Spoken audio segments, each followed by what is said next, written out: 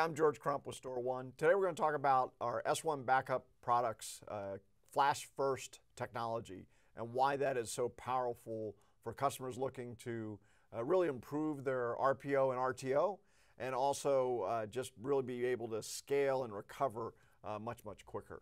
So what happens with flash first? So typical backup environment, we've got a backup application out here. And it's backing up a variety of different things like databases, I'm sure it's going to back up something like VMware, and then Hyper-V, and then also typically a NAS or something like that. Now all that data is going to run into the backup application and then come out and typically end on a backup storage device. Most of the time that backup storage device is a disk-based backup target. But almost all the modern backup applications now do some sort of a block level incremental or change block tracked backup. Now what that means is data no longer comes in one continuous stream. It's much more randomized now. And so the traditional backup job that used to be just was once, this one big sequential once a night job now is happening several hours at a time. And in some cases, we're having customers that are backing up their entire environment almost on an hourly basis. So that fundamentally changes the way you're receiving data. So what we've done with S1 Backup is it's a two-tiered system. And the first tier is flash, which we call our flash first technology, because all the backups go to flash first.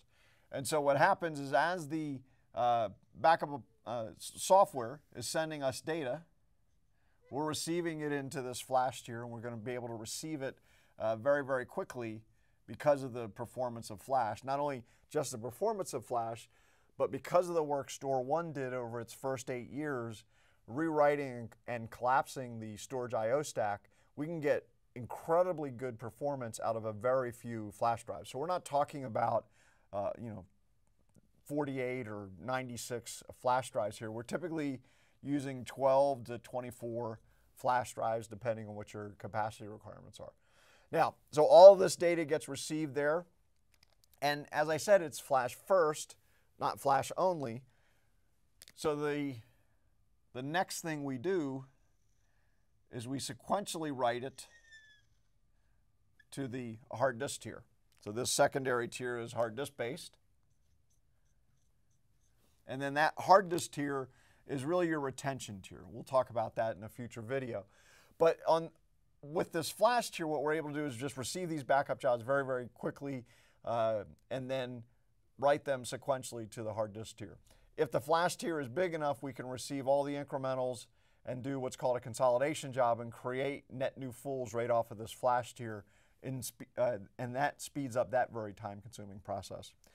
The other thing that we do while we're receiving these backup jobs is we will take immutable snapshots of every backup job that you send us, and that protects you from a ransomware attack.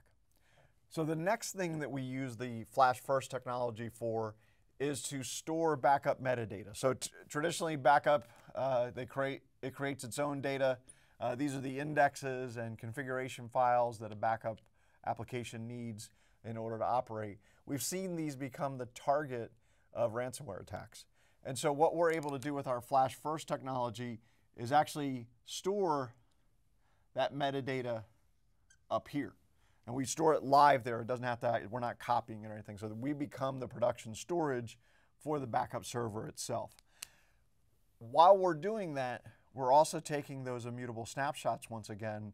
So now these are now protected from the ransomware attack, and they're in sync with the backup data. So when you go to roll back a backup, if you're under attack, the index rolls back with it, and then you have a perfectly in sync copy.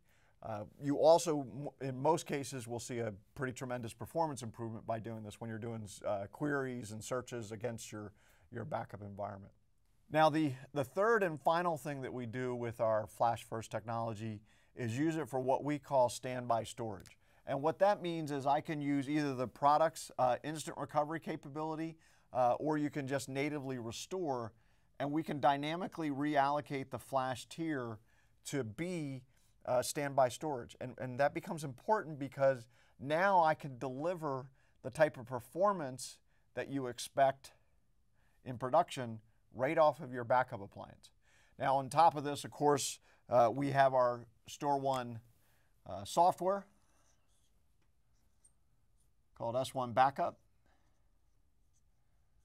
right? And it's active. So we've got 2 controllers here running the product.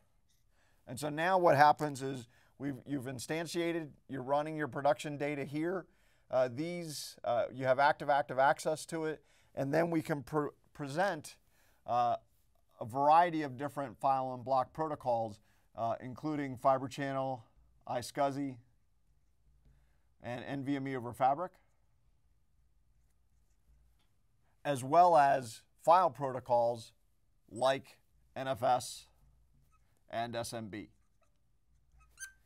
We also support S3 if you need to recover or back up to that. So all of those protocols are supported for both backup and recovery, but in a recovery environment, it's nice to know that you can recover, get the production class performance that you want, get the availability that you need, and send it back to that application in the protocol that it's expecting. And all of that works seamlessly for you as a result of this solution. So that's our flash first technology. If you want to learn more, please go to storone.com/backup.